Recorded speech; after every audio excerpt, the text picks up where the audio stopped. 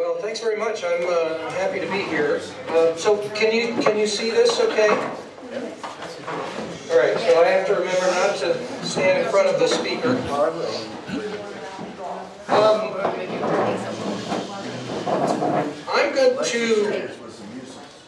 I'm going to give you a talk that I take to be kind of optimistic. It's going to be a talk about the medium and long run in American politics. But it's an encouraging message. You may not agree with it, and if you don't, I hope you'll tell me why. The other thing I want to preface this with is to say that this is new. This is kind of experimental. What I mean by that is this is the first time I've talked about this material, and so I'm very anxious for feedback, especially skeptical feedback. You know, I'm curious to know why what I say is not quite right or wrong. And so on. Let me just say one other thing. I'm going to show you some data. You know, I'm going to say a fair amount of stuff, talk about a fair amount of stuff. I'm going to show you some data too. If there's material that I go over, I'm going to skip through a lot of it fairly fast, and I'm happy to elaborate afterwards. But if there are things that you don't understand right away, please just raise your hand and, you know, in other words, if it's a short kind of clarification point, I prefer if you just raise your hand and I'll try to clarify it for you on the spot, rather than coming back to it at the end, although I'm more than happy to do that. Okay, so you can see from the title that this is, in the current American political context, somewhat provocative. I'm suggesting to you that we have a big government future. What I mean by that is that I suspect that in coming decades, let's say broadly over the next half century, but I think you know, even earlier than that, we're likely to move toward bigger government rather than staying the same, or moving toward smaller government, which is certainly what a fair number of our policymakers and policymakers to be would prefer that we do. I'm going to try to tell you why I think this is in the cards. So here are some data on one way of thinking about, or one way of measuring the size of government. It's just how much government spends as a share of the total economy, the total gross domestic product, or GDP, as we call it. It's not the only way to measure the size of government. You know, you can look at the number of employees or the various things that government does, but this is a pretty standard way, and it's a fairly reasonable way to do it. It gives you a basic sense of how large government is relative to the economy. And here's the United States, along with 19 other rich, fairly long-standing democratic countries with which it's reasonable to compare us. It wouldn't be all that helpful to compare the United States with China or even Brazil, for example, because they're much, much poorer countries. But these are pretty rich countries. Most of them are in Western Europe. There's also Canada, Australia, New Zealand, Japan. So we're not quite at the bottom of the list. As of 2007, and I'm showing the data here before the economic crisis because things changed in a big way during the crisis. Government spending as a share of GDP went up a good bit in the United States. But it's not actually because government spending went up all that much, it's because GDP shrank. So the denominator, if you're thinking about the arithmetic, the denominator shrank a lot, so the total figure goes up. That's not very helpful to know, so I'm looking here just at 2007. So roughly a third of our GDP goes through the government, is spent by the government in a fairly typical year, recently, before the crisis. That's a good bit lower than in most other rich countries, although as you can see there's a lot of variation with France, Sweden, and Denmark kind of up near the top. Okay, as I said a moment ago, I think in coming decades we're likely to move toward bigger government. Now one reason is simple demography and arithmetic. So as you very well know, the baby boom generation is entering retirement now. We've made commitments, mainly in the form of Social Security and Medicare, that we're not likely to renege on. There are some proposals to do that, but I think it's very unlikely to happen. So as the baby boom generation gets older and older and lives longer and longer, it becomes a larger share, the retired portion of the population becomes a larger share of our population, there'll be more money spent on these two programs. They're already a big part of our budget. That's going to swell government spending or increase government spending as a share of GDP. So that's kind of, everybody knows about that. It's very likely to happen. It's going to happen in all of these countries, incidentally. All of them had a baby boom generation, with varying sizes. But that's not really what I'm referring to here. What I'm referring to is the fact that I think government spending on a variety of programs that do two main types of things. One is to promote opportunity. So the metaphor I think of here, and other people use this as kind of a springboard. One of the things that our government programs do is to try to enhance opportunity for people. Schooling is the kind of quintessential example here of a service that's provided that aims to better prepare people to succeed in life, financially, but in other respects too. And then the second thing is a safety net or insurance function. It aims to provide financial or economic security when things go wrong, or when we reach a stage in life where we're not likely to have earned income anymore. So governments do these two main things. They do a lot of other things as well, but these are two very, very important functions. Why do governments do them? Well, for some of these tasks, and this is probably a very familiar story to many of you, but I think it's important to lay it out anyway. So one of the reasons is that private markets don't do a great job for some very important tasks in ensuring high quality, affordability, and universal access. Sometimes they provide a really good quality, but it's too expensive. Sometimes they provide quality at a pretty decent price, but they don't, for a variety of reasons, get universal access to, or facilitate universal access to it. And then the second thing is, with respect to insurance, it's very, very helpful to have a really large pool. And that's unlikely to happen because you spread the risk. That's unlikely to happen in private markets. You can think of our health insurance system as a classic example. The pool tends to be fairly small because we have umpteen insurance companies, even though there's been some concentration in the last couple of decades. Okay, so two very important functions. Our government's pretty deficient. It's not terrible. It's much better than in many other countries around the world. That's partly a function of the fact that we're rich. But our government is pretty clearly deficient in a number of important respects. And I'll just say some quick things here. I don't want to belabor this too much, but either to refresh your memory or inform you if you haven't thought about this a whole lot. So with respect to healthcare, we still have a large number of people who don't have access to health insurance. If the 2010 reform is fully implemented, that's going to shrink a lot. But even if it's fully and completely implemented, there'll still be maybe 5 million Americans who don't have health insurance a decade from now, if nothing else changes. And a number of other people who are paying more than they ought to, and therefore are really strapped because of the way our health insurance systems run. Our unemployment compensation system is quite porous. An awful lot of people who probably should qualify don't because of various rules and restrictions that are decided at the state level. We have no safety net program to compensate people for what's now become a very common situation where you lose a job, find another one, so you don't rely on unemployment compensation or unemployment insurance for very long, so you get a new job, you replace your earnings, but the job pays less. In fact, sometimes a whole lot less. Or you get a lot fewer hours, so your total earnings are much less than they otherwise would be. So you do everything that you're supposed to do. You move very quickly back into the labor market, and in the present context, that would count you as a success story because there are an awful lot of people who can't find their way back in. And yet you suffer, your income goes down pretty considerably. We could easily compensate for that through a program called wage insurance, which would compensate you for some portion of the differential between your previous earnings and your new earnings.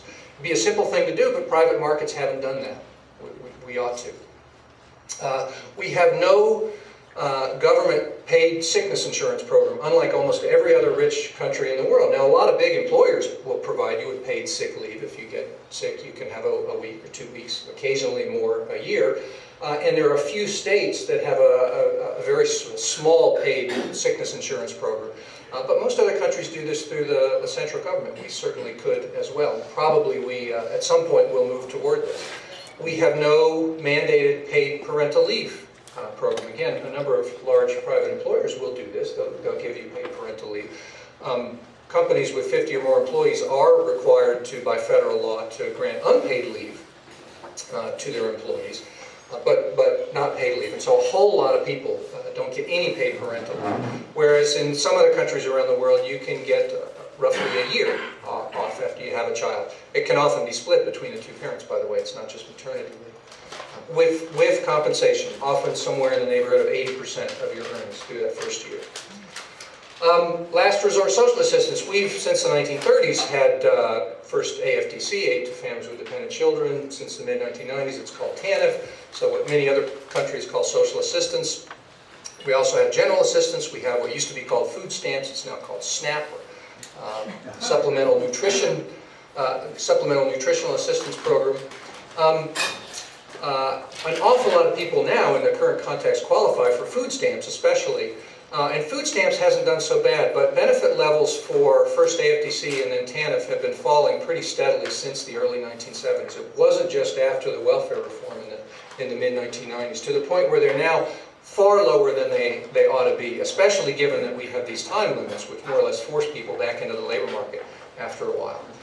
And then lastly, something that I don't think very many policymakers have yet thought about, and not very many sort of policy analysts, whether they're academics or in think tanks or elsewhere, have thought about yet. But I'm worried may increasingly need to be on the agenda, and that's an insurance program for income stagnation. In the last generation, roughly since the early to mid to late 1970s, wages in the United States, adjusted for inflation, from the median on down, so at the midway point of the distribution all the way down to the bottom, haven't increased in real terms. There was one brief period in the mid to late 1990s where they inched up, but over the whole of this period, they've effectively been stagnant in inflation-adjusted terms. Now, incomes, household incomes for this part of the population, from the midpoint on down, have increased some. But most of that's due to adding a second earner. So in the early 1970s, not to mention the 50s and 60s, the stereotypical family with two adults would only have one in employment. Now it has two. And that addition, while not necessarily driven by this wage stagnation, I mean, a lot of it has to do with the fact that more and more women want to work and can earn money, and that's a good thing that many have been able to. But nonetheless, this is the main reason why incomes have increased at all. And even then, they've increased only a little bit, far less than the economy has grown. So in the couple of decades after World War II, the economy grew nicely, and incomes for households throughout the distribution grew nicely as well. It wasn't just at the top, whether the top 1% or the top 20%. It was all the way down through the bottom. Since roughly the mid to late 1970s, that hasn't been the case. Incomes have grown at almost all points, but very slowly and far less than the economy. Given that we may now be at a point, and this has been true more or less since the early 2000s, where this employment solution, adding a second earner, is no longer really a viable solution because our employment rate overall hasn't been increasing. And even if it were, eventually we would run up against the end of this as a solution. We'd have all households that have two adults, both of them would be in the labor force, and then you can't add anymore. So there was always going to be an end point to the way that we sort of solved, as it were, that problem of wage stagnation in the 70s, 80s, and 90s by adding a second earner. But this is accentuated or worsened by the fact that it seems like we may not be increasing employment much. We haven't since the early 2000s. It's not just in the last couple of years due to the crisis. Given that, I think we probably ought to be thinking much more seriously about some type of insurance mechanism to guard against wage stagnation, to ensure that not just for families at the bottom, we already have a pretty nice program called the Earned Income Tax Credit, which helps ensure that for a fairly small set of families at the bottom, their household incomes can continue to go up even if their wages stagnate, even if wages don't go up along with the economy. Probably we need to be thinking about extending that up further in the income distribution so that, let's call it the lower working class, maybe even part of the middle class, has some insurance to guard against this income stagnation, if it in fact is likely to continue. And then an opportunity, I think I better get moving a little more quickly so I don't have a lot more to say. I don't want to go too much over my time. I think we have three main deficits with respect to opportunity. Our schooling, our kindergarten through 12th grade, our main schooling system, kindergarten, elementary, and secondary schooling, coupled with university education, could use a lot of work. There are a number of changes we could make. But the big lack here, I think, is in early education. We do very little below kindergarten. We're way behind a number of other countries, and there's a whole lot of evidence. It's not airtight. I think there's still some room for dispute. But there's a whole lot of very recent evidence that suggests it matters a great deal, especially to kids in disadvantaged families. Families with low incomes, with one parent, with other kinds of disruptions, live in not so great neighborhoods, what have you. That this is very beneficial to bring them into an affordable and high quality educational type experience, not just child minding, not just sticking the kid in front of the TV, but an educational experience at very, very young ages, and we do very, very little of this. Almost all Americans can get access to child care in preschool, whether it's parking your kid with the neighbor down the street. We have a very unregulated child care system, and so it's fairly affordable, but the quality is the key concern here. So we probably ought to, and I suspect, once our finances recover, over the medium and long run, we will move to bringing the age at which most kids, if not all kids, begin the schooling experience much, much lower in the life cycle. Secondly, we need to do a lot more with respect to managing what's now a very flexible labor market. It's pretty clear, it's been clear for a while, but it's abundantly clear now that most people who enter the labor market shouldn't expect to stay with the same employer for their entire life, maybe not even 10 years or 5 years. People are transitioning increasingly between jobs, whether because of economic cycles or just because employers are consistently trying to find new and better ways to cut costs, and a lot of times that means laying off employees even in good times. And so there's a lot more we need to do, whether it's job training or access to lifelong learning, being able to go back to college, get an additional degree, job placement, help with geographical relocation, which is an increasingly important issue now because fewer people can sell their homes in the way that they used to be able to in the 80s and 90s and 2000s. And then lastly, I think although we do much better now than we did 20 years ago, let's say, with respect to people with physical, cognitive, emotional, social, and other types of disabilities, we have a long way to go here too, in terms of making it easier for people who are coming onto the labor market or in the middle of their working years, but who have various types of disabilities, to get the most out of their employment and earning potential. So these are just illustrations of areas in which, on the security side and the opportunity side, the safety net side and the springboard side, our set of government programs, although it's not terrible, as I said, compared to much of the rest of the world, we're pretty advanced. But we have a long way to go. There are big gaps, in other words, that ought to be filled. Given this need, I think there will be a fair amount of pressure, whether it's simply wise, foresighted policymakers seeing the need for this, or pressure groups from society, or hopefully a combination of the two, not to mention the political parties, especially the Democratic Party. So I suspect we're likely to see movement in the direction of filling in these holes, if you will, in our safety net and springboard. Okay. But is that, in fact, likely to happen? Is it likely to play out in the form of, if you will, and I'm using the term bigger government in some ways just provocatively here. I want to emphasize that hardly anybody wants bigger government for its own sake. The point is that there's a need for this. There are really valuable things that government can do, and our government, in some ways, has done quite well over the last two-thirds of a century, roughly speaking, which gives me some confidence that it could do these additional things too. But there's a lot of grounds for, reasons for pessimism. I'm going to focus on three here and try to walk you through why I'm, I think, less pessimistic than many people. These are very reasonable objections or grounds for skepticism. So first is Americans don't want big government. Second is that the left is losing its electoral base. So even if Americans were okay with an expanded government, the left, which is the most likely side of the political spectrum to try to do this, to push these policies into place, may not be able to. It may not be in a position. And then thirdly, even if the left is, that is to say, even if Democrats or sympathetic people from other parties do get elected, the structure of our political system puts big obstacles in the way of those who would like to introduce or expand the kinds of policies that I've just talked about. Okay, so let me start with obstacle number one. Americans don't want big government. The argument here calls on what I think is a very commonplace notion, and to some degree sensible, which is that we have small government. When I say small government, I mean relative to other rich countries around the world. I don't mean relative to nations in Africa, let's say, which are really, really poor, and so of course they have fairly small government.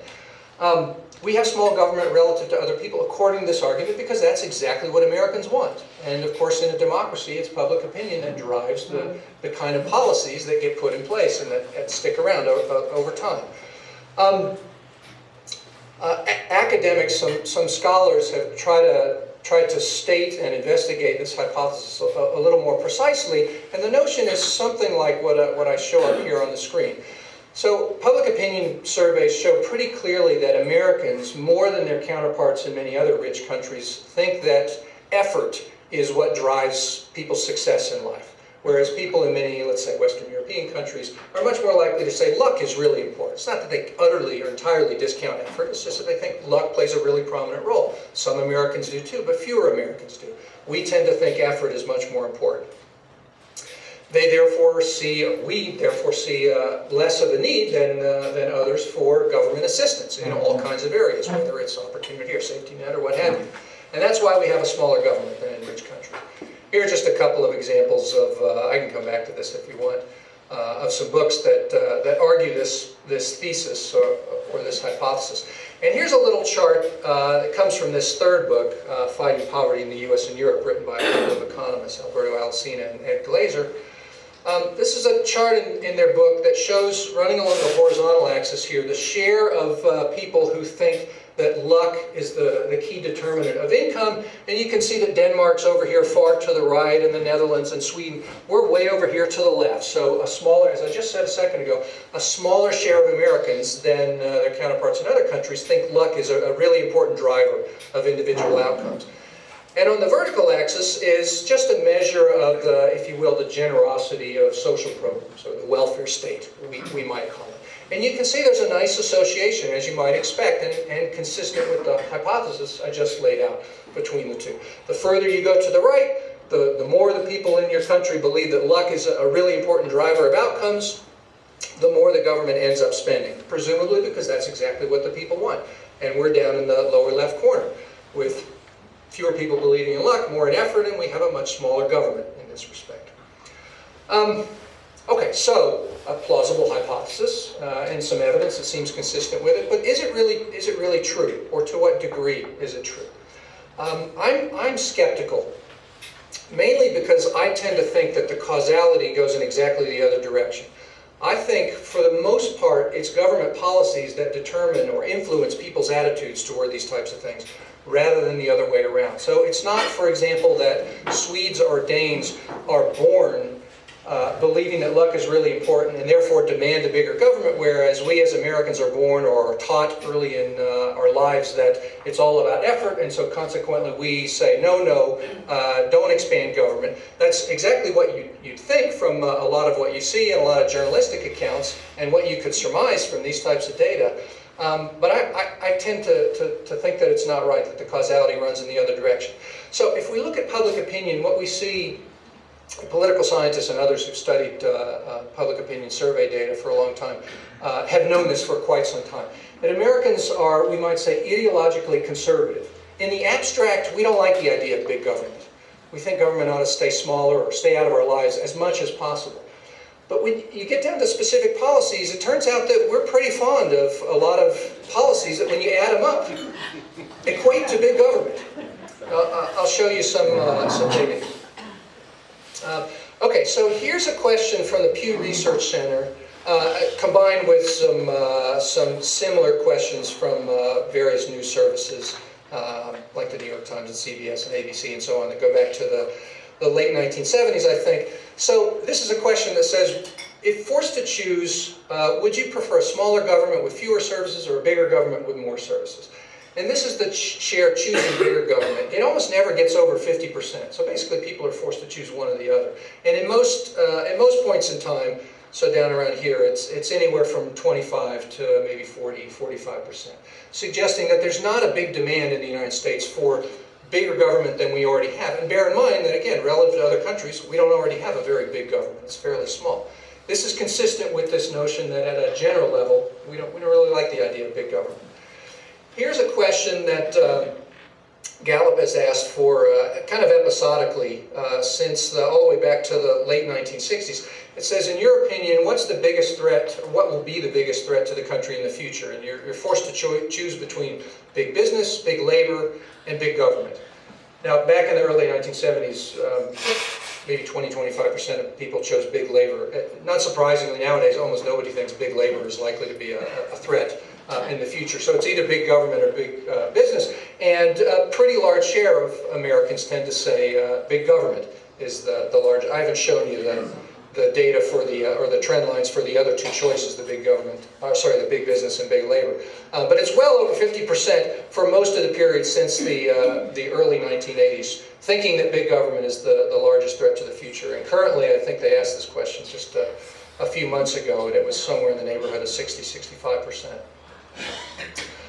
Here's another question that confirms or supports this notion that at an abstract or general level we don't really like big government. It's a question that a political science survey, the National Election Studies, asked for quite some time, that says people in government waste a lot or some or not very much of the money that we pay in taxes. And you can say in most years a sizable majority of Americans think the correct answer is a lot.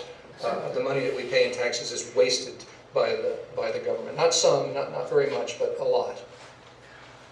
And then lastly, I think this is the last one I have on this point. Here's the share. This is from some Pew surveys since the late 1980s. You agree that when something's run by government, it's usually inefficient and wasteful, and a fairly sizable majority of Americans consistently saying yes, agreeing or strongly agreeing with this statement. Okay, but when as I said a moment ago, when we turn to specific programs, you get a very different picture. So the General Social Survey, another large-scale public opinion survey that's been around for about 4 decades, they started asking this question in the early 1980s, I think. They said, do you think that we're spending, with regard to spending on assistance for the poor, are we spending too little, or is it about right, or are we spending too much? And you can see that a pretty sizable majority, somewhere in the neighborhood of 60–65% in most years, think that we're spending too little on assistance to the poor. Now, you can sort of laugh this off and say, well, we don't really spend that much money on the poor, so maybe it's not that surprising that people would think we should spend more, and it's not a huge part of our budget, so even if we did spend more, this isn't really going to drive us to much bigger government. But let's look at a couple of areas where we do already spend a lot of money, big programs, in this case a service, education. Same type of question, it's been asked since the early 1970s. And even in the 70s, we had slightly more than half, but since then, close to 75% saying we should spend more, even though we already spend a fair amount, we should spend more on our educational system. We currently spend too little, in other words. You see a similar trend for healthcare. You may notice that when the question was asked in 2010, it dips down a lot. That's right around the time where there was a lot of controversy about what was at that time the healthcare reform bill. Was before. No, actually, I take that back. This was, I think, right after the question was asked. Right after it was actually passed in early 2010. In any event, there was so much controversy around it that it's not so surprising that dipped down. I'd be surprised if it doesn't go back up. And even then, you see, I think it was 55–60% or so thinking that we're currently spending too little on improving and protecting the nation's health. Again, we already spend an awful lot of money through Medicare and Medicaid and some related programs. And then lastly, Social Security, which is, as you probably know, a huge expenditure and likely to already get bigger as we go forward. Consistent majority, with the exception of one very brief period in the early 1990s, saying that we're currently spending too little money on Social Security. Okay, so how do we account for this this pattern that we find. Opposition to big government in the abstract, but support for big government when you get down to specific policies. And what does it mean for the notion that dislike of big government is a key obstacle to future expansion of government in coming decades?